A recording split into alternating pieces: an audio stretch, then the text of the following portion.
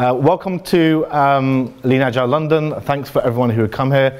Wow, what a crowd. I hope I can do some justice today, hopefully. And if not, you can tell me otherwise. So my talk's going to be about flamingos, actually. So it was going to be about flow metrics with some colorful flamingos, but it's going to be about colorful flamingos with a touch of some flow metrics that some of you may already know about, so I won't bore you with the detail. I'll tell you a bit of a story, actually, about flamingos. In fact, move too quick. So flamingos are really beautiful creatures in the wild. They're in about 5 out of the 7 continents of the world. They have this beautiful flaming pinkish color, and they feed on crustaceans, small algae, and they digest essentially these produce, which creates a carotenoid that gives them that pinkish color. So a pink flamingo in the wild is a healthy flamingo, absolutely. And similar to our organizations, when we see some of the flow metrics or the way our organizations are conditioned, we can see whether they're pink or are they more lighter in color, and therefore they might need a bit of some support and help by change agents or even from within. So with that in mind, why should I tell you the story about flamingos? There we go. So a few years ago, I worked with an organization, and I happened to be talking about flow. And I probably bored the crap out of most of the executives, the scrum masters. The teams probably hated me as well by the end, I think, at some point. But there came a point where I was having a conversation with a friend. And that friend in the organization really got it. They really got it. They were a senior manager in the organization. And they decided to think about metaphors. And they read a blog about how flamingos in the wild operate, essentially. And he came out with this concept called the pink flamingo strategy. And the reason why he called it pink flamingo is he wanted to attract attention, but those above and those around and the teams as well. And I find that in storytelling and metaphors, there's greater impact. Data visualization charts, flow charts, if you will, are pretty sexy too, but they kind of bore the crap out of people. And we've all seen it, right? Put your hands up if you've been in an organization as a change agent, an executive, a manager, or essentially just a coach, really, and you've gone into a meeting, you've produced some kind of a data visualization, some metrics and some measures, and you've basically lost someone about 30 seconds in. Yeah? Okay, I see a few, I see a lot of friends there. Good. So this person really inspired me to do a talk about flamingos, so credit to them. They've asked to not be named yet, but hopefully we can edit the video at some point once they build the courage to be named, hopefully. So, a little about Little's Law. I'm not going to bore you to death. Put your hands up if you know even some form of understanding about Professor John Little's Law. Okay, cool. Okay, so we got a mixture of room, like 40%. Pratik was actually right, by the way. I had a conversation with Pratik, who many of you may or may not know. He's part of the Pro Kanban community, and he said about 40% of the audiences generally, have some form of understanding of flow. So you were right, mate. Well done. Your bet's paid off. So a little bit about Little's Law. So work in process is one of the levers, if you will. And what Professor Little said many years ago, decades ago, is that there's a relationship between work in process, essentially the amount of work that we've got in our stacks, your backlogs, the options you have, the bets you're trying to make, the things in your mind even, or even the queues at Starbucks or any other coffee vendor you see. The bigger the queue, it's going to take longer to get your coffee. So cycle time is the second lever, if you will. And this is the time it takes to get something done. So whatever process you have, whether it's Scrum, Kanban, name a few Agile, boards really. But when you start your work, and from Geordie's conversation earlier this morning, he talked about ignition time. When do you actually start that thing? That was the concept that you have. And when do you actually get it to done, or when you get it to learn, essentially. So cycle time is a total elapsed time between 2 points. You can have lead time and all that stuff, but I won't get into all that right now. And the third thing is the easy one. I call it the side effect. I think Dan Vicanti, I've heard him in a few conversations, and Jose Casal as well. They talk about throughput as almost the third thing. So if you get your work in process sorted out, or at least manage it better, you balance your priorities more effectively, it's going to have some form of impact upon your cycle time, the time it gets to get things done, and it will eventually have an impact upon the amount of work you get done. So throughput is the metric that focuses on the amount of stuff that we get done. What is the rate in which we try and deliver some form of value to our customers? It could be like 10 projects per month. It could be 10 stories, per quarter, and so on and so forth. So usually expressed as an amount and a unit of time. Why am I telling you all of this? I want to invite you to 4 key themes. We've got flamboyance as the first one. Flamboyance in the wild for flamingos is when you see a flock of these beautiful pink creatures and they're normally flocking together. It's an amazing visual spectacle if you go search it somewhere. If you watch a David Attenborough, I'm sure some of you might not want to do that, right? But if you do like a good British voice and you want to see some beautiful flamingos, go check them out for yourself. And they create this kind of scene where most of them are kind of dancing, really. They've got these kind of repertoires of courtship, and they're showing, inviting people. So normally in the wild, even in the zoo actually, you will see one of the flamingos begin what we call the show. And they either flap their wings, but they slowly raise their head and start bobbing like this, And when they start bobbing their heads, it creates movement. It creates some form of invitation. And the question I've got for you is, what invitation are you sending in your organization, to your teams, to individuals, to the people you coach, maybe to the executives that don't even want to see you, but actually what invitation are you providing? Are you providing multiple invitations? Are you just seeing them once at the coffee stand? Or are you actually trying different signals? What dance practices are you changing and shifting in your organization to create some form of change and movement? Also, it's very true for flamingos, is what they eat is what they are. So the more they eat of this beautiful, the actual place where they inhabit, if they have the algae, if they have these crustaceans or small plants and animals, the more pinker their feathers get, the more pinker their eyes get, the more pinker these long stems of their legs get. So the question I've got for you is, how are you living in your organization? What are you doing every day? And we heard about Geordie's 4 types of reasons. And what do you practice in habits? Essentially, what habits are you creating that are creating the conditions that are operating in your organization? Maybe you're creating the practices that are creating busyness. Maybe business is a system optimization goal for you. Or you're actually producing the focus and the collective attention and effort on value and what really matters for customers. Collective gazes is what you see in the picture. So you see most of the flamingos pointing at a certain way. You will see this movement within their courtships. So the way I see this reflecting in our organization is, are we aligned? Do we have a shared understanding? Alignment is not enough. John Cutler, JC, on LinkedIn, I think he recently wrote something about you can have an organization that's aligned to particular goals and objectives, OKRs, name any KPI. I call them, key performance irritators. Name a few, right? But you might not have shared understanding. You might have, an executive or a board or some kind of town hall where the KPIs are kind of released, right, every quarter or every year as you do. And here's the financial plan for the year. Here's the program plan for the year. But what are the interaction effects of all of that? How are we actually making that purpose real? And what do we need to sense to have some form of direction?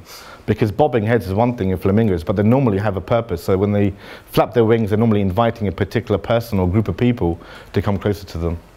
So be more like flamingos, flamboyance. And just to give you an example of what flamboyance prep might look like, I talked about lightweight methods, not too much going on. But for me, flamboyance is about communities of practices. It's about being in those spaces where things have not been heard yet. Or where are you inviting yourselves? Where are you pushing the boundaries a little bit to get into those conversations with people at the social level? And these pink flamingos, as you can see, are social birds. They're social creatures. They actually have friends, and they have best friends. They mate for life. They have the ability to identify one another. So when they actually go out and they try to find some food for their little chicks, they're able to identify where their flock is actually. So they're quite smart creatures, as you can see. So the question I've got for you is, how are you identifying the signals in your flock? How do you know that someone actually needs some help?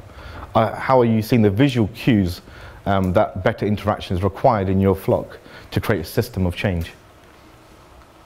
I'm sorry, I should have mentioned, this is just a 9-thing thing I've done for Adidas. So the executives at Adidas asked me, Haroon, we need 30 minutes of your time and you need to tell us everything about flow. You are the enterprise flow coach. So show us how to flow, right? So I was like, how am I going to do this, right? So I had 15 executives, some Germans and others more international, English not being their second language. What do? I talk about flamingos. And they actually had some resonance for everyone. And everyone has got, or most people have children, some don't, that's okay too. And everyone's been to a zoo or some form of, watch a documentary. It really resonated for them. And these 9 things are just essentially the top 3 about strategy and value. The middle part's about cycle time, dependencies and bottlenecks. We've all got some of those. Put your hands up if you've got, if you're bottleneck free. Oh, you're bottleneck free, wow. Okay, you've got 1 person. Brilliant. Tell me what you do, right? So the bottleneck normally starts at the top, as we heard from many, geniuses around the world, or some bottlenecks start at the top. For me, something like this is very simple. So you can ask people to easily vote to say, what's your top 3 problems right now in your organization?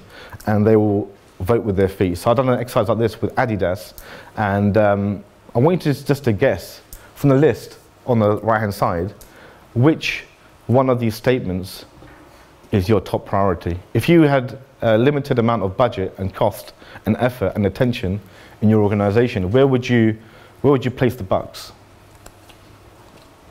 So interestingly, for most executives, and actually over 500 teams that I've worked with over the last 7 years, it's the second to last one, work in process.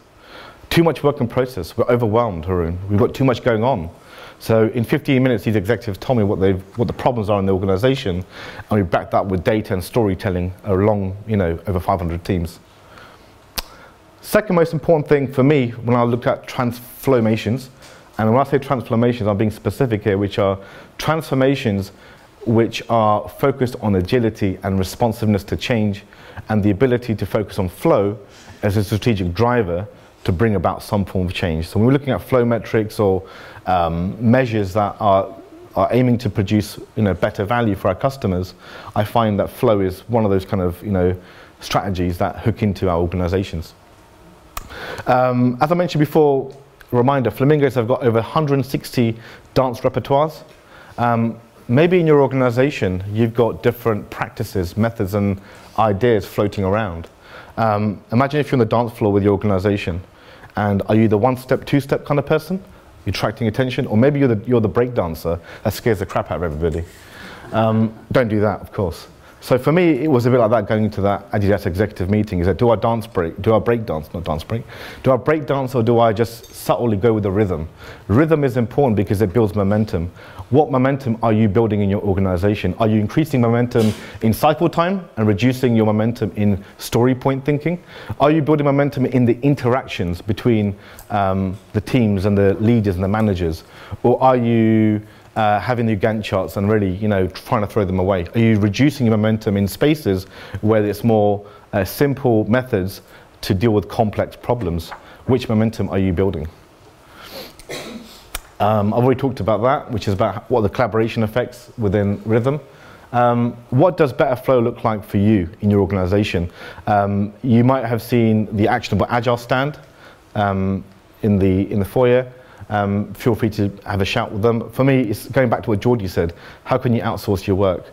So some charts like this, for example, which is a cycle time scatter plot, which shows you on the x-axis dates from left to right, and you've got cycle times, the time it takes to get things done from the bottom to the top. How can we visualize our data better? How can we easily extract data so that the easy part is done, so we can actually tell stories? How can we share our stories? What's actually happening here? I won't go into the charts. There is a talk by Julie, I think, if she's in the room, about flow metrics and Monte Carlo simulation, so I won't bore you with that. The third thing is filter. How do we deliberately stumble upon fine nutrients? One of the things that flamingos do is that they put their head in this sludgy, salty lakes where they reside, and their heads are actually upside down. So the question I've got for you is, how are you looking inside your organizations to find those nutrients? What are the value or the delivery, or the value that you get from delivery that you're not finding right now? How are you looking in tune into your flock and finding these nutrients? And the other thing they do is they're filter feeders, so that they process their food and their water through their bills, and through the bills they've got this system where they create the right conditions to get the pinkish feather. So the more pinkish the flamingo, the healthier the flamingo, right? And we talked about attitudes. One of the things I find about throughput and filtering, right, is that I find cycle times, the time to get things done, and work in process balances. I mean, essentially, the amount of stuff that we got on our options backlogs or bets, far more important than throughput. Why? Throughput is one of those flow metrics, right, that it's quite subjective, because you could get 10 things done per unit of time, but doesn't mean squiddly dod. The customer metrics, your product metrics, the effectiveness of how the customer is feeling, prices and all that stuff is far more interesting. So the throughput trends that may help you find that, but we really don't know the value of things. We think we do. We really think we do, but we really don't. We're actually not that smart yet. Maybe AI may change that, but I don't see it right now. So once we've got some level of filtering going on, the next part for me is about augmentation. What do I mean by that? It implies that we've got a system, we've got a foundation in place where we're managing our priorities, we're managing our bets, we've got more healthier flow of cycle times. We've got rhythm, we've got dance, we've got different dance practices going on. And now we're in a space where we can actually zoom out a little bit. We can build upon what we've already got. We can respect the past. There's many change agents that come before us, many consultancies come before us as change agents. How do we respect the past without really, being harmful for what's already there? Sometimes as change agents, we can go into an organization and it's actually we do more damage. How can we respect the actual space there? And what I want to talk about here is three things really. How do we navigate new paths? So now your team, or your team with teams, or a product area has got some level of flow going through the system, the movement of value is more effective right now. How do you branch out? So these beautiful birds, what they do is once the lakes dry out, you have this salty, sludgy mud space, and their chicks begin to grow and they begin to fly. And essentially they find the next location to habitat by just really, no one actually knows right now. I think I've watched so many David Attenborough videos that actually don't know how these pink flamingos, or these flamingos actually, go find the next area to really reside in. But what we do know is that they travel in the dark. So you'll see these flamingos in the night, over these beautiful locations, finding the next location. How are you building that? How are you building that in your organization? What new horizons are you finding? Are you going on a path and fixed on it? Or are you navigating and adjusting your path like these flamingos do and finding those saline lakes where there's nutrients? I'll just skip through that because I know I've got a few minutes left, I think. How are we doing on time? Yeah. 6 minutes. Cool. I'll just skip through that. So I want to leave you with a few things. Flow like a flamingo, but flow like a pink flamingo. Why? Interactions matter at all levels. So big fan of flight levels and the interaction effects of how flight level 1, 2, and 3 work. If you want to know more about that, you can find that out in Klaus's talk, I think, tomorrow. But for me, it's not just about being there. You can be in a meeting, you can be in a workshop, you can be in a space with other people, but the interaction that you have with those people really matters. You can either switch them off, or you can bob your head and you can attract some attention. What attention are you really attracting? Co-create rhythm. Rhythm is important. Momentum, building momentum is important. What rhythm are you producing in your organization right now? What rhythm do you really want to have? And what rhythms don't exist right now for you? Maybe there's more than 160 for you. So think about how are you building that movement in your organization. As I mentioned, flamingos have got over 160 practices of dance courtships. How are you mastering things? By the way, flamingos, it can take them up to 20 years to master all 160 or more. They have 9 signature moves. The bobbing head is just one. There's the flapping of the wings, there's many others as well. What practices, what efforts are you making to focus on continuous integration, continuous delivery, product discovery, looking at your customer metrics? How are you coming closer to your user even? Are there many chains in the pathway of your value stream between developer and customer? How are you bringing these people together? Maybe you're not in software development, maybe you're in marketing, maybe you're in HR. How are you getting closer to your customer? Who are your users? Filter the crustaceans like a flamingo. Find where those nutrients are. Shift the mud if you need to, like the flamingo. Find out those obstacles and move between those lakes. Augment to establish new ground. Find out where your new horizon is. Don't just focus on the current lake. You've got a good product right now. In a few years, it will not be. What are you doing right now? What investment is your organization making? What investment is your team making in finding out what customers really, really want? It's a Spice Girls question, right? What do you want? What do you really, really want? And this is, for me, is very important. A pink flamingo is a? Healthy flamingo. I've been Haroon. Thank you very much. If you're interested to know about Flamingos or you want to have a conversation, you can hit me up on email or you can find me on LinkedIn, and I'll be around for the next couple of days. I thank you very much for your patience, by the way, and seeing some colourful flamingos.